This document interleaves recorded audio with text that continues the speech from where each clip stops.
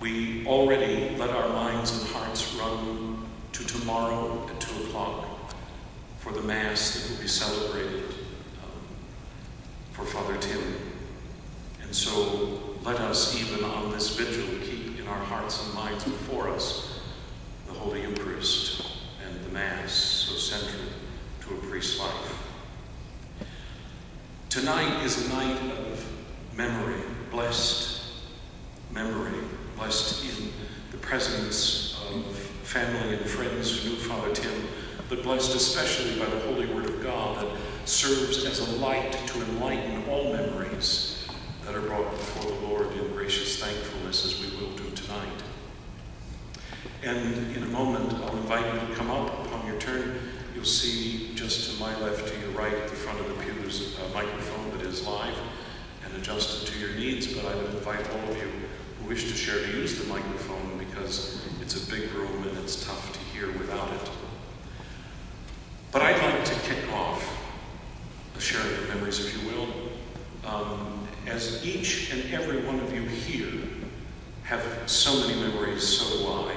I had a chance to share some of them at Father Tim's retirement party in Hallock, but that was just barely scratching the surface, as I suspect all of you know. But in light of Psalm 92 tonight, I'm mindful of the mighty and towering cedar of Lebanon that was so important an image to Fathers Tim and Dan as part of the family heritage and also part of the biblical tradition.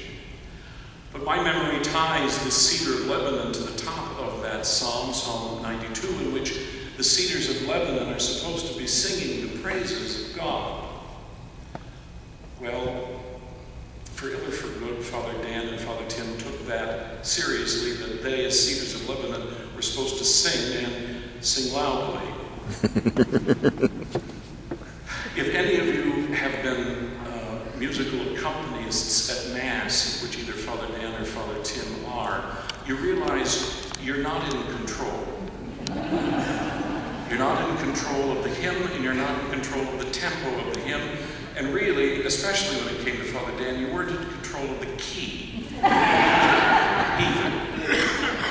But I had the special privilege of accompanying when they were present at our clergy conferences, which, as the years wore on for Father Tim and Father Dan, made even the measures, the count, optional for them. Because if you were in 4/4 time, they could be doing a waltz for all they cared. It was to their beat, and it was always quite a challenge and somewhat amusing. But my greatest memory and joy of this, of course, is when the unmovable object met the irresistible force between Father Tim as pastor of Felton and my mother as the organist. Mom was by no one's imagination an accomplished organist, and she would be the first to tell you, even in the middle of the hymn, when she would just stop playing and say, "Oh, keep singing." But when it came to Father Tim being the pastor and my mother, although a Freudian slip that might well be, my mother as the organist, it really was quite the something to watch, because he would never say anything from the sanctuary, but if he didn't like the tempo, he'd up the volume, his own volume, a little more. And of course, when Father Tim increases his volume, this was a tiny church in which the windows would normally have to be replaced after a Sunday Mass, because the two of them were going, in their own vein, if you will. Mother, of course, would always surrender and just kind of let him take over, and she'd come off the pedals and turn down the volume, and we really didn't need an organ, actually, at that point. But it was growing up and having that image so much that there's just so many things, but in his role in my family, one last mom story with Father Tim. My mother never, ever appreciated unexpected guests. She was fine hosting and bringing company in. But if you came unannounced, you would be received very hospitably, but the minute you closed the door in the driveway to leave, she was saying not such nice things about you. The one exception, and for a little kid, this made such an impression on me, because Father Tim would come in unannounced. And when I mean come in, he'd come in unannounced. The door would fly open, and he would say, "Joyce, where's the dessert?" Because the first time he ever visited, Mom served him strawberry shortcake with real whipped cream. That was to be on the table every time he came, even if he was unannounced. And what I noticed so quickly was Father Tim, if he was out doing pastoral visits, would just show up and the door would fly open. "Joyce, where's the dessert?" And she never, ever got angry about that. Now that made a huge impression on me. And I thought, wow, he's the only one who's getting away with this.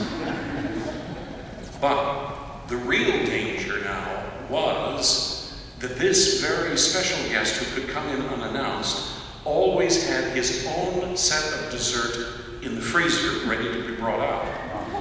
Mom always kept a slice of angel food cake and some frozen strawberries in the freezer for when he showed up. Well, that was dangerous for a kid who was hungry all the time. And I only once ate Father Tim's dessert, and forever respected the fact that he could show up unannounced and had better have his dessert ready. But he was a very, very important part of my family growing up, as he, in time, became such a huge part of everyone's family in his own personal style and profoundly unique way, which was always very grateful. And both of my brothers want you to know how much his death means to them as well. So, if you'd all please take your turn in sharing these wonderful memories of such a great man. And again, please, if you will,